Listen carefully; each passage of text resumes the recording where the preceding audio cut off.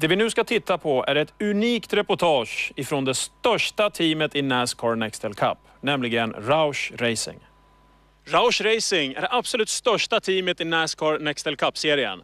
I de här byggnaderna bakom oss och runt omkring i det här fabulösa komplexområdet så har vi då hela teamet samlat.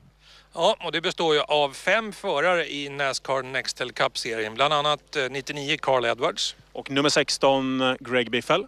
Nummer 97 Kurt Busch, 2004 års mästare. Och bil nummer 17 Matt Kenseth. Och sen den stora stjärnan åtminstone i år, nämligen Mark Martin som kör bil nummer 6 och han kommer lägga hjälmen på hyllan efter säsongen 2005. Vi ska gå in och titta lite grann och se vad de har att erbjuda här inne och jag tror nog att alla kommer ha stort nöje av det här. Vi står inte här och bladdrar mer utan vi går rakt in, eller hur? Jajamän. Well, you're here at the world headquarters of Roush Racing. We've been in this building about a year, so all the corporate offices are here. Our lawyers and our marketing folks are here. The trackside souvenir sales where we sell the t-shirts and hats, all those managers are here, as well as the museum and the gift shop. And we have an 80-seat theater that shows the last 10 years of Roush Racing. Now, we have around 400 employees throughout the company. We started the company in 1988 with one team, and now we have 10 teams, 10 NASCAR teams that we race. We're the largest motorsports team in the world, so we like being here in the Concord area because it's close to the fans and the racetrack. And then later on in the tour, you'll be able to see the race shops where the race cars are built and maintained with all the sponsors and the crew guys there at the shop. Where we are now is the chassis shop. The way this works here is a crew chief will sit with Dave Dunlap, which is the department manager, and they'll write a work order, and it takes about 173 man-hours to produce a chassis for the guys to put the body on it. Are they specific for the driver?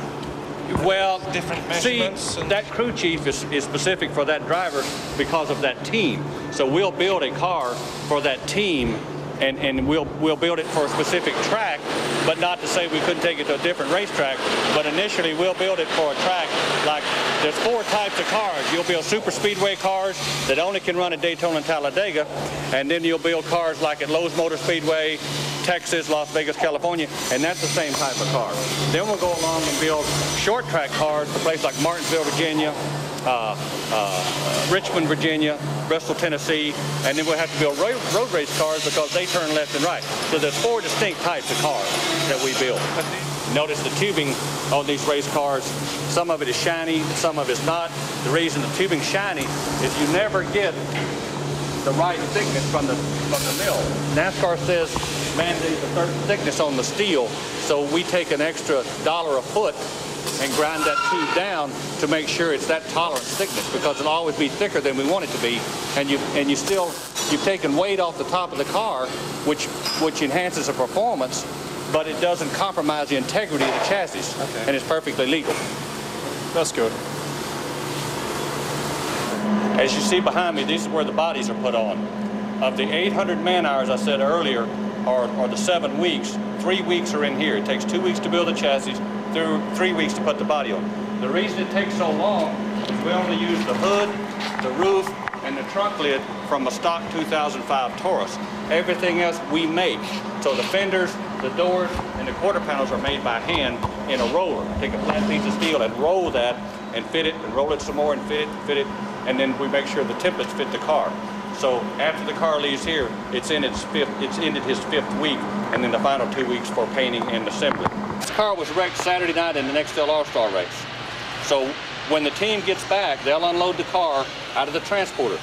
They'll take the engine out, and then they'll take the suspension components off of it, and it'll go into this room here to put it up on the fixture or the jig. And then they'll measure all the points from the way they built it to make sure something's not bent. Well, come to find out, this whole front frame section was bent, so it's just a lot easier and faster to cut away that section and replace it with a new one. The car is built in 3 sections.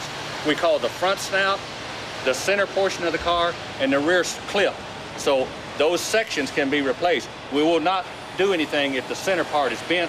We won't fix the car. We'll make a show car out of it or scrap it, but we won't let the driver go back in the car that the center part's bent. All the tractors here at Roush Racing are Volvo tractors. This is a 780 series tractor that we get from Volvo, with 25 tractor trailers and 14 of them haul T-shirts. So the 11 race car transporters are also pulled by the Volvo tractor. And, how do you like the Volvo? Oh, I love them, yeah. After the body gets put on the car, they come into the paint shop for the prep and the paint. It'll go to my right to get the body seams filled up. That's called Bondo. Then go in the next booth and they'll put primer on it to have so the paint will stick. Then they'll go into one of these heated booths behind me and they'll spray their color on it, but the color's dull like my shirt. It has to be shiny. So we'll put 2 coats of polyurethane clear coat over the top of it to bring the luster out. Turn the burner on to 140 degrees Fahrenheit for 1 hour. After 1 hour's up, let the car cool off for 45 minutes and roll it out, and then you can put your decals on. We could paint 20 cars a day if we had to. After the car comes out of the paint shop, it comes into one of these rooms. It comes into one of these rooms for final assembly. The mechanics will take all the suspension, they'll put on it, put the suspension on it, put the engine in it, they'll push it outside, they'll start it, make sure all the fluid levels are right and everything, and then come to the setup plate, and either they'll put the decals on here, or wait till they get through with the setup plate and they'll put the decals on. And this is where they check the heights of the car, the NASCAR mandated heights, our heights that we built the chassis, the front end geometry, all those things are checked on this car.